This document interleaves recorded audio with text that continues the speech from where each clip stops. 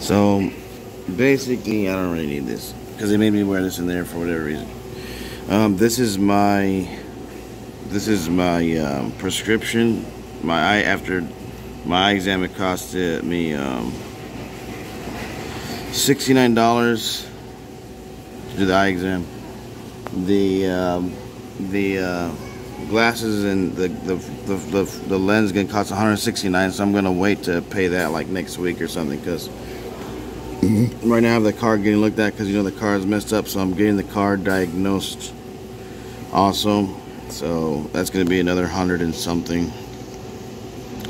So this doesn't really expire as long as they have the right, there's like measurements, what I'm saying, then you can just get, they can put you the frame, the lenses with these measurements.